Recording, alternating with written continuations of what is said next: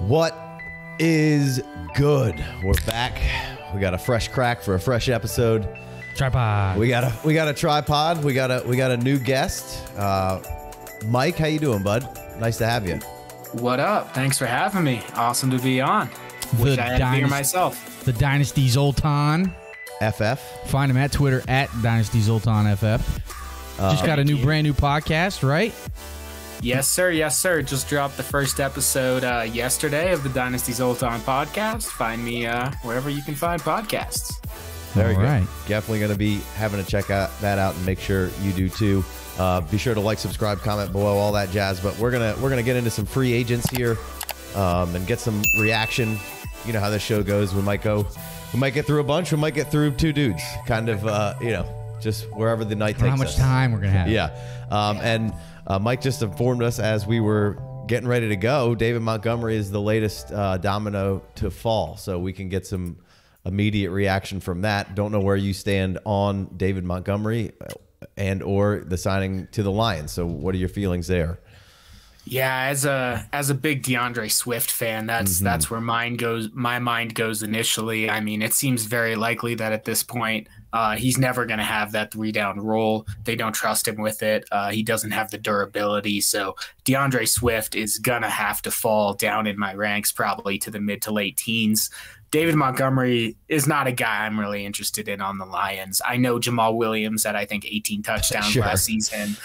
It's just not going to happen again. David Montgomery without the receptions is just a bye week flex fill-in if you have to. I could see him getting some type of boost. Maybe you could get a mid-second for him. I'd probably take that. But at this point, I'm not really interested in David Montgomery. How about y'all?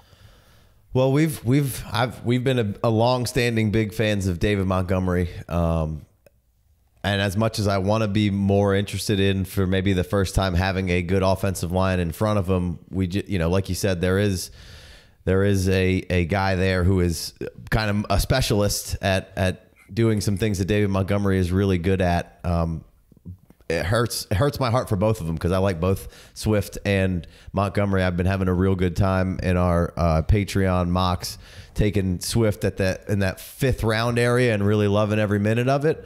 But definitely need to kind of reevaluate just a little bit here. Obviously, it's tough spot there. What do you got? Yeah, I was hoping he'd stay with the Bears. I guess that's the first running back domino really to fall. I mean, I guess Penny will get to him perhaps, but the bigger of the free agents to fall. And yeah, it's a bummer to have that log jam over there. I think I would say he's an upgrade on Jamal Williams when healthy. Versatility-wise, the Lions can't. Sure. The Lions can't rely on Swift as much as we want to.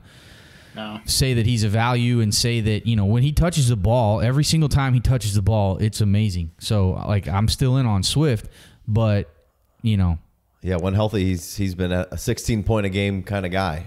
But you can't go into a season as an NFL franchise with the expectations that they have and the growth they're trying to take and not bring in somebody. I guess this means that Jamal Williams isn't going to probably stay there. Can't imagine. That puts that to the side, but it definitely brings... It's not the worst landing spot for Montgomery. I mean, Swift gets hurt, and he's a workhorse back, Sure. So I think it probably stays about even for me from where he was to where he is now. It's probably a slight hit on Swift. Yeah, that's true for Montgomery. I mean, first of all, Schefter just broke that he got a real contract. He got 3 years, $18 million with $11 million guaranteed. Nice, so good for running backs, baby. Yeah, he's there for at least 2 years. You're totally right. If Swift goes down for extended period, David Montgomery could have that late season 2021 push that he had. Won you some leads. 2 years in a row. 2 years in a row, he had that late push. And he's got that in him. And Swift is a free agent after this year. His contract's up, and I expect that the Lions won't re-sign him. So there is some upside to both of these guys. And if other people are similarly kind of a little bit frustrated with the situation as we are, there could be a buy window. Yeah. All right. Well, let's put a plug in that for now. Instant reaction on that one. We'll have some more time to stew as the offseason goes on. We can keep it in Chicago where Montgomery just departed and the Bears have been on the move from pick 1 trading back, and in that trade they got DJ Moore, not necessarily a free agent, but in the season of kind of what's going on, some movement. What's your thoughts on DJ Moore to the Bears? Seems lateral to me, but what are your general thoughts? I feel much the same, and I know a lot of people were pretty high on the deal. DJ Moore's getting this upgrade. Sam Darnold's terrible. The thing is, Justin Fields is not an above-average passer. The Bears don't have above-average volume, so while it might be a little better than last year, it's not, the really high-ceiling outcome that we could have hoped for. And when you're looking at a 25-year-old wide receiver, I mean, there's a reason there's only one wide receiver in the top 15 of Dynasty rankings between ages 25 and 27. And that's because once you hit that age, unless you're producing at the elite A.J. Brown level, you're just not going to be worth that much. So in my opinion, it's lateral. DJ Moore is a solid wide receiver too, as he always has been. But if you can move off him like I have a few times in the last few days for the 105, 106 in a super flex draft, maybe you throw in something small to make that happen. I think that's an absolutely move you should make. Yeah, same sentiments over here. Big Co, who is not here, we own a couple of teams together and immediately went searching for, like a first and a like a Michael Gallup, or we're trying to get the 1 and the 2 and a first and a throw. We like haven't Michael been able Gallup. to do that, right? It was a little bit bigger and it slowly dwindled down to just that, and we'll see if that pans out. But that immediately was the things that started turning. Hey, just like you said, let me see if I can capitalize and grab a first. It's not that I dislike DJ Moore. I think he's a good player, but for all those things you said, we hope Fields takes that next step. We hope that the offense gets it together here, and the offense looks a little different moving forward. That's what we're hoping for. We're hoping it's Hurts in the following year, Fields in the following year. We're hoping all the progression is forward, but I'm not 100% sure. So if I could cash out on the value, I have no problem doing so. Man, I hate that I'm about to take this stance because I've been a hater of I was a big fan of DJ Moore coming out as a rookie, and then I backed him for like 3 straight years. Like, I was still down to pay the price to get DJ Moore. But then, midway through this past season, and I guess you got to blame it on Baker Mayfield because any wide receiver 1 on his team isn't going to put up any numbers because he refuses to throw to good fucking players. I don't know what his problem is. But when you got Sam Darnold back in with DJ Moore, he was lighting it the fuck up. Like, all he needs is a good quarterback. Justin Fields is definitely the best quarterback ever throw to DJ Moore. Now, I do love Mooney, and I don't love the volume of passing there. And I'm sure both of you all have said that. I've been trying to set up this graphics, and so I haven't caught everything exactly what you said you would trade him for. I know we're trying to get a 24 first, just a random 24 first, right? And it was a first, a second, and Gallup, and it's whittled all the way down to first and Gallup, and that's the one that's still sitting there, hasn't been declined. So we're still. And Matt, Mike, sorry, what are you trying to get for DJ Moore? So what my goal would be is to combine him with something like a second to get into the top 6 of the draft to assure myself, one of the big quarterbacks, Gibbs or JSN. So a trade I did yesterday was I traded DJ Moore and Isaiah Pacheco, got myself the 105. I feel I'm basically paying Isaiah Pacheco to move up, 2-3 rounds in startup value. Sure. And really get that upside. Yeah. Yeah, I can't be mad at that, especially Superflex.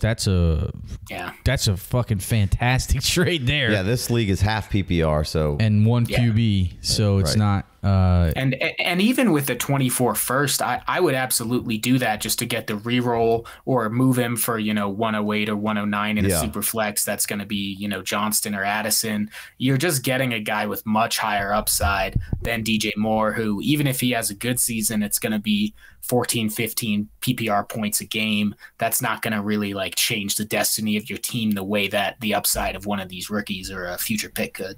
Yeah, we just traded Dalvin Cook and Gerald Everett for a 24 first in that same league. So we're accruing 24 first as it goes on right Love now. That. Not because we're because that 23 class, but that 24 class because it's rookie season right now for that 23 class, and sometimes those are harder to get in the moment. So people are ready to get away from the 24. So I will say, last thought. Okay, when someone goes to a new team, it's like a reset, and it's like the best that it could be, Yeah. and there's nothing there to see. Especially a guy like him who the analytical community and his value has held up decent. You're getting a whole reset, so that's why I think it is a good time to pounce immediately, because there are still going to be a house divided around 50%. Half the league's going to hate it, half the league's going to love it. Anytime someone first gets moved, though, his value spikes, because it's like, it's like almost like a rookie. You're like, I don't know what it could be. Yeah. I'm going to go ahead and be as optimistic as I can be and put the best, ceiling Scenario, there for me. So if you can get what y'all been talking about, get it. Especially if you pair a, post-hype guy like DJ Moore with a real big hype guy like Justin Fields, there's going to be that, intersection of people who love those two guys, just see the electric plays in the future and will pay up for them. So those are the guys you got to target. For sure. Those are the guys leaving negative comments down in the comment section. Hit me up, at me. Let's move over to Derek Carr and the Saints, and your general feelings on the Carr signing for them, and then what to expect from this Saints offense moving forward with him. So I like the signing for both Carr and the Saints from an NFL perspective. Carr had a tough season last year, but he's pretty solidly, the 15th best quarterback in the league, the 20th best quarterback in the league. You know what you're going to get, and that division is absolutely terrible. Wide open.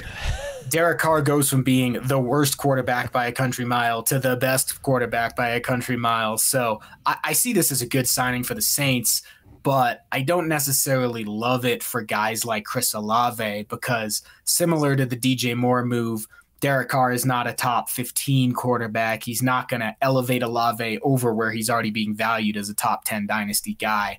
So, and he's locked into Carr for at least 2, if not 3, 4 years. So it limits Olave's upside a little bit in terms of getting the perfect landing spot, but I'm by no means selling him. It's a totally solid thing, and he's going to be a top 12 player likely at the wide receiver position. So it's still a good situation for him. So you'd say he is already a wide receiver 1, and he doesn't get knocked down at all, but it's not like a boost for Chris Olave.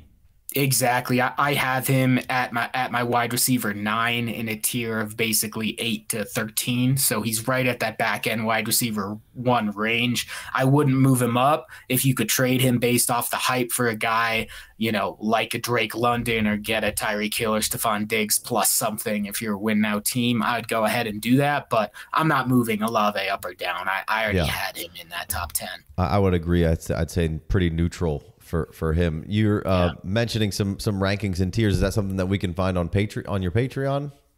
Yeah, absolutely. So my Patreon, you can get all of my rankings and tiers. I do my startup rankings, which right now includes rookie picks, is also going to include rookies. And the way that my philosophy about Dynasty is basically do everything in tiers and don't be picky. So I'm the guy in the startup who's moving down 5 spots, getting a 24-second and getting Drake London instead of Chris Olave, because I don't really care and someone else is more picky than I am. So you can find those rankings as well as my rookie rankings, my rookie data model on my Patreon. Just check out Dynasty Zoltan at patreon.com. Perfect. And then, the rest of that ecosystem in New Orleans, they just seem... How high did Derek Carr go for you then? Okay, sure. Go there. I guess we could save that for the Derek Carr versus a pick conversation that we're about to have after this free agency thing. But Derek Carr or the 111. Yeah, and in general, I'm still taking the 111 over Derek Carr there. I think there are quarterbacks that can be had, again, in the same tier for cheaper. I'm talking your Jared Goffs, your Geno Smith. I'm taking the cheapest of any of those guys. That's basically my tier from QB 20 to QB 25, including the rookies, is where you're going to find, Geno Smith, Mac Jones, Derek Carr, those guys. If you can get a pick, again, trade Carr in a second and get up to the 108 in a super flex or 109 and just draft Levis. I'm not a big fan of his, but you're getting a reroll for a guy with way more upside. That being said, Carr is a totally stable QB2, and if you're a contending team, I see nothing wrong with, holding on to him in a super flex league. In a 1 QB league, he just doesn't have the upside to have really any value, in my opinion. Yeah, I don't care about him at all, really, in 1 quarterback league. But when we're talking super flex, if you had to take the 111, who are you taking at 111? What's the tier of guys? Yeah, absolutely. So my tier of guys at the 111 is, you're going to get probably the wide receiver 3 or 4. So whether that's Johnston or Addison or Downs, I'd be happy with any of those guys. You might be looking at the RB3. So whether that's, if Tucker or Evans gets a great landing spot, or Charbonnet, obviously, I'd be happy with moving Carr, trying to get a higher upside guy like that, because I can find a guy like Jimmy Garoppolo for a late second who's going to give almost as good production as Derek Carr for, a late first. So I'd be looking to make a move like that to give myself more upside and really limiting my floor, because if Derek Carr has another bad season, he could be out of the NFL. I mean, a backup, but he could be out of a stable role on the Andy Dalton path, let's say. Sure. Yeah, at 111, you're basically going to get the wide receiver 4 or the running back 3. Yeah, you would assume, or maybe Levis if a league really pushes him down for some reason, if it's super flex, or if it's tight end premium, maybe there's maybe one of the tight ends sneaks up into there. Right, like I have my players 8 through 14 are all in one tier right now, and I'd be happy with any of those over Carr. That's Downs, Johnston, Addison, Tucker, Levis, Michael Mayers in there for a tight end premium league. All those guys I'm happy. No Flowers. I do not have Flowers there. Flowers had more missed deep balls, not his fault. His quarterback missed him more deep than any other player in college that I watched, and I've gone pretty deep on Flowers. So I definitely see why, his metrics that aren't quite as good as some of the other guys, why they're a little bit lower. But for me, I just didn't see what I wanted to see from Flowers in terms of route running. And if you're not a good route runner and you're not very physical, I'm just not going to be that interested in you. Once he gets the ball in his hands, he is electric. He kind of reminds me of Kadarius Toney a little bit. But probably a better deep threat. I love him after the catch, but before the catch, he just doesn't quite have that juice. Fair enough. We're big Flowers guys, but we're not here to discuss. A lot of people are. Not here to discuss Flowers, so we'll let it slide this time, pal. Yeah, we'll get there. Yeah. How is there anybody in the ecosystem in New Orleans that would be interested in trying to buy at this point, or is it pretty much Olave or bust? Absolutely. Maybe Juwan Johnson. That's exactly the name I was going to say. Juwan Johnson, re-signed there as a restricted free agent for 2 years, and he's being drafted as essentially the tight end 24, 25, and the 18th or 19th round of startups. Yeah. I love investing in one stud tight end and then a few really athletic young tight ends, and that's what Juwan Johnson is. The 6'4", 240 mold. He ran a 4.58. Former wide receiver. He's like Waller 2.0. Absolutely, and he was top 10 in the league last year among tight ends in red zone targets and average depth of target. He's getting those high value plays, and I think Carr is going to be comfortable targeting a tight end, especially up the seam. I think Johnson could feast and be, Michael Thomas never been a huge touchdown guy. Olave doesn't really have that size. I could see Juwan Johnson being, maybe their number one option in red zone. Yeah, getting 8 to 12 touchdowns. Yeah, I also like the flyer on Shaheed in a kicker in trades. Nice, that probably not on a whole lot of radars, and it's slowly building up a little bit, but Shaheed seems like an easy kicker in trades to just kind of get in as a throw-in that really could provide some potential value at some point, because what do they got right now?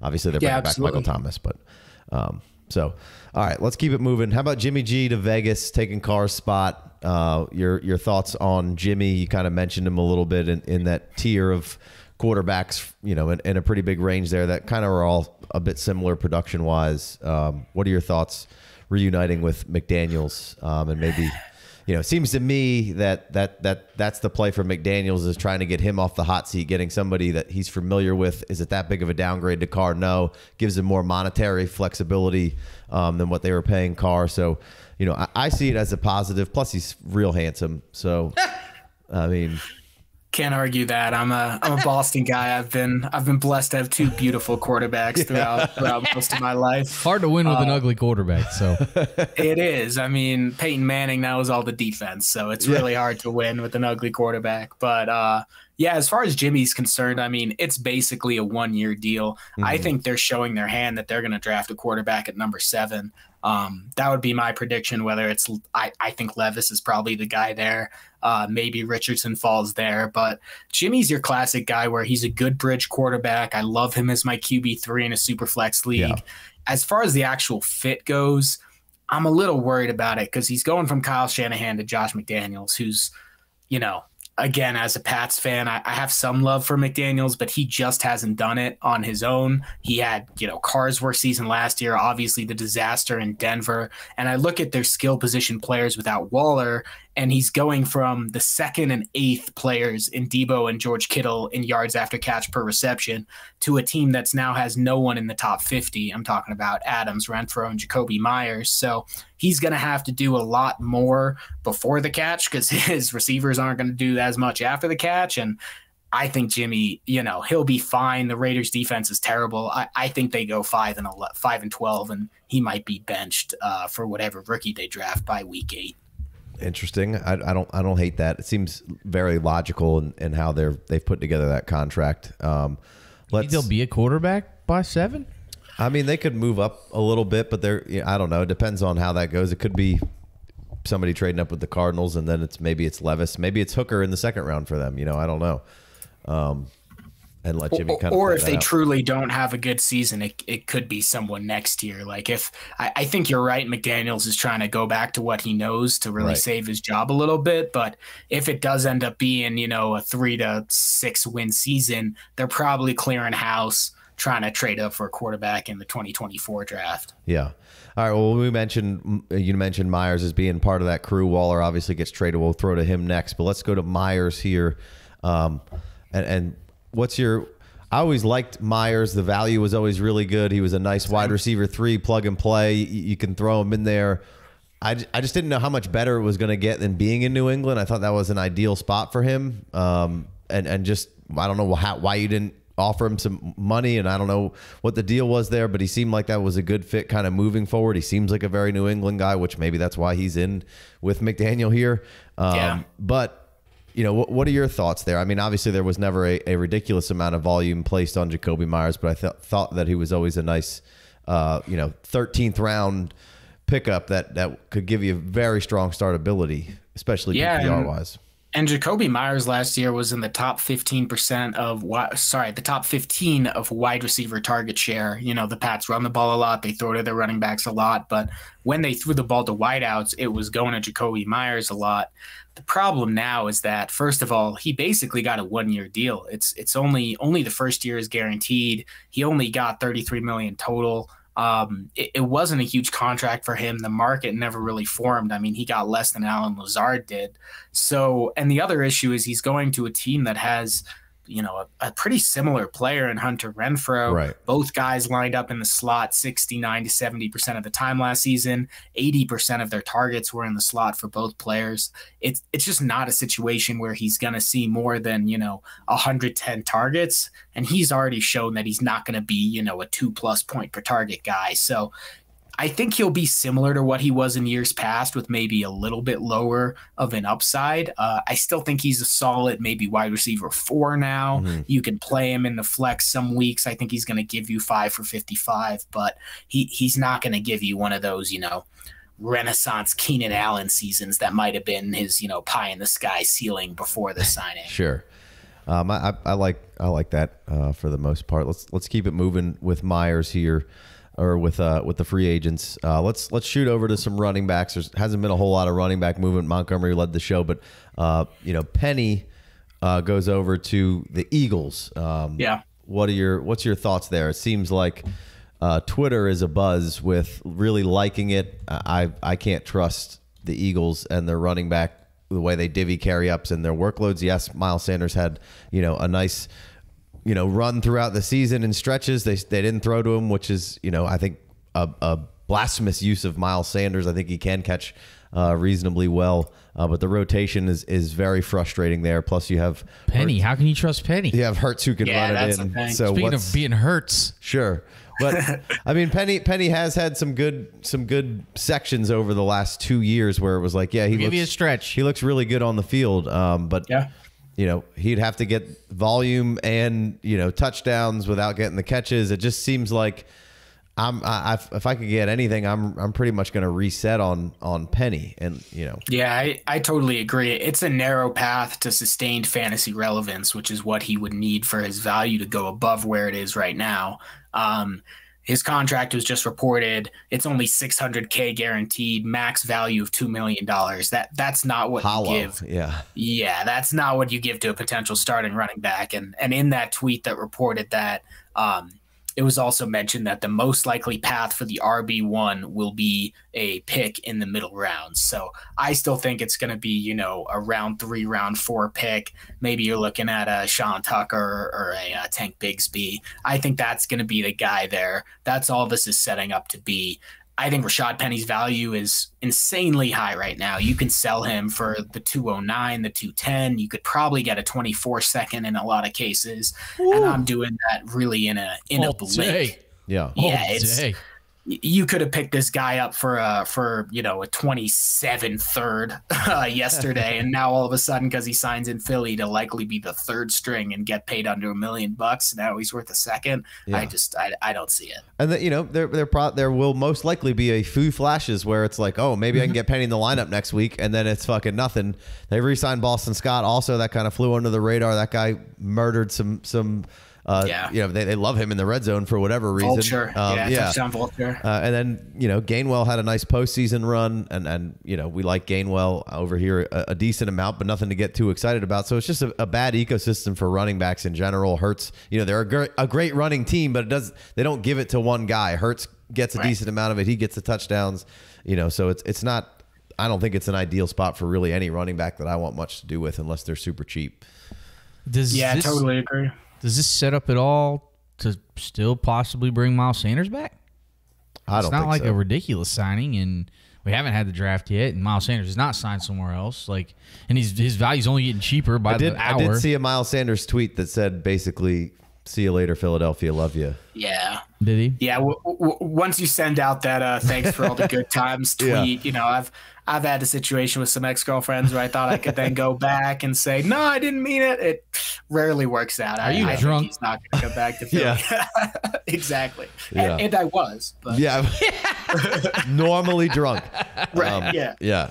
All right, let's hit one more of these and then we'll get out of here. Do some picks versus players. I mentioned nice. Waller. What do you think? We've been a big Waller podcast. Going to the G-men. It seems like a really good spot. There's not a whole lot of target competition right now. I like Isaiah Hodgins a good bit in those late rounds to be a nice flex wide receiver 4, wide receiver 3 with some upside. Wandell, I like. Me and Big Co just traded a 3rd round pick for Wandell. Oh, nice. So that was a nice, one of those things where people are just mass messaging, hey, I'll take this guy. I'll take this guy for this pick. I'll take this guy for this pick. And it's like, and you got to rush. Let's go. Yeah. Boom. Here you go. Got to be the first one there. Boom. Yeah. So, I'm very interested in investing in kind of what's going on over there. What are your thoughts on Darren Waller, who's been a little bit of a disappointment the last few seasons, injury wise for the most part? What's your thoughts? I'm a little conflicted about it. Now, most of the leagues I play in are half tight end premium, and Waller was falling to the 12th round, and at that price, I was very, very much in. But the early signs are that he's now going to be, 7th or 8th round startup guy worth, basically a late first in a lot of leagues.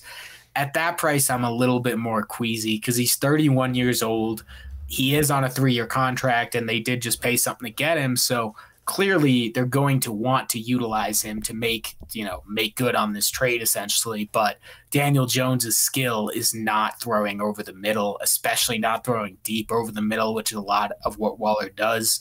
I think a lot of it's going to depend on whether they draft a wide receiver this offseason and who that guy is, because what his role is, what he does. Exactly. I'd be most interested in Waller if they draft a guy like, let's say, Josh Downs in the 2nd round, because that would indicate to me that Waller's going to play a lot lined up out wide. Maybe he has the ISO guy in a 1x3 set, something like that. That could be some high upside for Waller. But if he's just playing your traditional tight end role, the volume in this offense is not going to be high enough for him to get to the 16 points a game that he got to 2 and 3 years ago. So he's a tentative hold for me right now, but like you guys were saying earlier, when someone goes to a new team, everyone gets super pumped. And even though Waller's 31 years old, this is only the second team he's been, relevant on. So there could be some people looking to pay up for him. And if you could move to a younger option like Dulcich or Njoku, and I ran some Twitter polls today,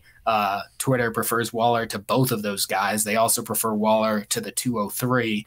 All of where you could get, Michael Mayer, Dalton Kincaid, something like that. All of those moves I would at least look into. Freiermuth or Waller? Freiermuth, yeah. Yeah. And you're talking tight end premium on that 203? Yeah, half tight end premium, exactly. And that's a spot where, I have Kincaid 9th in my rankings. I know that's irrationally high to some, and I wouldn't take him 9th, but I love Kincaid. He's going to fall to the early second. Yeah, Mayer's going to fall 2-1 to the early Kincaid, second. let's go. Exactly. And well, you said it before, it kind of that range from 8 or 9 to, 2, I don't know what you said, 4 maybe, 2, 5, like that. Sure. That all seems like a really strong range of guys that I really like. Yeah, completely agree. So no, it's all about price. It's never about hating I don't hate too many players. And yeah, if that's the price for Waller and it shoots all the way back up to a first, I do definitely need to start considering dumping my Waller shares and re-rolling. Luckily, tight end does seem to be the position where you can be at the fountain of youth for a little while, and there's not a whole lot of miles on him. But he also treated his body very poorly for a very long time, which is why he wasn't in the league. So, I don't know if that has any contributing factors to where his body's been over the last couple of years. I'm not saying it does or doesn't. I'm just saying, for a guy with not a lot of mileage, he put a lot of mileage on a different way.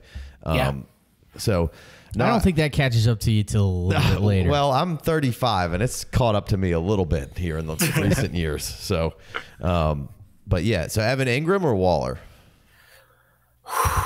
Damn, that's tough because I love Ingram as a buy low, but I think I got to go Waller there. Yeah. I guess we saw Ingram's upside the last 4 or 5 weeks of last year, but we've seen a consistent level of play from Waller where he was basically, the 1 seed at Kittle and Kelsey for a few years there, where I got to take Waller because Ingram, again, like he might not be there for long. We know he's shown issues in the past. He's not a guy who I ever see a team really fully trusting in the dynasty community, really trusting in. So I'll take the potential of, a top 5 season from Waller over, the likely TE10 season from Ingram. McBride or Waller? Now this is where it gets tough. I really like Trey McBride. Same. Realistically, it's tough to take him over Waller. He wasn't very. I put out a long thread on my Twitter. If you search my name with Trey McBride, going over some of his film from last year, he looked a lot better. There were basically 3 periods of his season. Pre-Ertz, he did nothing. Right. For 3 weeks after Ertz got hurt, he was terrible, pretty much the worst tight end on a per route basis. And then he was pretty good and showed some flashes. So I don't think I'd have it in me to move McBride for Waller. You get a 2 though. You get a 2 and McBride? Then I'm doing it. Absolutely. Okay. Absolutely. Or if I can get a guy like Ingram and McBride or Ingram in a 2, really any of those I'd be okay with. But yeah, Waller and McBride will be in the same tier in my updated rankings for sure. Let's say Schultz goes to the Chargers. Everybody's saying that's the lane. I don't know if he will. They probably don't have the room for it. But if Schultz or Waller in a Schultz in a landing spot you like, or Waller. Another great question. I think a lot of it depends on the Schultz contract because I myself and a lot of the dynasty community hasn't believed in Dalton Schultz as like a really elite tight end. It's been, the system propping him up, but if he's back in that system with Kellen. Exactly. I think I'd have to go Schultz there just because he's 5 years younger, assuming he gets, 2 to 3 years guaranteed. And I think he would, I own a lot of Gerald Everett. I was, at a cheap price, of course, but I've been very high on him. He left so many points on the table last year for the Chargers. I think they could easily support a top 5 tight end. I agree with all that. So I like that. You got anything to wrap this up with? You got to at least I get that Daniel Jones not great over the middle, but Waller can play outside and he's a playmaker. If he can just stay healthy, the Giants are thirsty for somebody to throw to. Thirsty. Like they got more work to do for Daniel Jones, and as good as it was last year, he was throwing to Hodgins, right? That wasn't until like week 8. Hodgins? Yeah. Hodgins. Yeah. Hodgins, yeah. And he looks good. You know, I think he's a good, nice buy still, but, you know, you got to think that this has to be, they have to, I mean, what do they pay for him? What are they? They paid a third, and just a third. I guess that's not a ton, but they paid the same pick that they got in the Kadarius Toney trade. So it's actually it's the conditional third from the Chiefs. It's like the last pick of the third round. Yeah, pick 100. But the reason he was that cheap is because he's got 3 years fully guaranteed left on his contract for about 12, 13 million a year. So he's not cheap. You could see why the Raiders would want to move on from him. And you're right. He does have that upside. Like I could easily see him put up, 90 catches for 1,200 yards and 8 touchdowns. Right back to peak Waller, baby. Yeah, exactly. Premium. That's fantastic. So it can happen. I just wouldn't count on it. And there's no floor on him, right? He could easily have another injury-prone year, and then he's just an albatross of a contract. Sure. All right. Well, we're going to wrap up this segment. We're going to go to picks versus players next. But we very much appreciate you joining us. And you can catch it. Go find the next video to find more with Mike. Tell us where we can find you on the Twitter and all your works. Yeah, absolutely. So I'm at Dynasty Zoltan FF on Twitter. My Patreon, same thing, Dynasty Zoltan, and Dynasty Zoltan Fantasy Football Podcast. So it's pretty easy. Just search that on basically any platform, and fortunately, it's a weird enough name that no one else has it. So you'll find my work there. You say Zoltan 3 times fast, he appears. That's true. It's true. But that's going to cost you more than the $6 a month for the Patreon. That's right. That's extra. That's right. All right. Well, we appreciate all you. Thanks for listening. Be sure to like, subscribe, comment below, all that jazz. And so you can go ahead and, if you're subscribed, you probably just get the next video right to your little fingertips. So, probably drop the next day. All right. We appreciate y'all. Peace.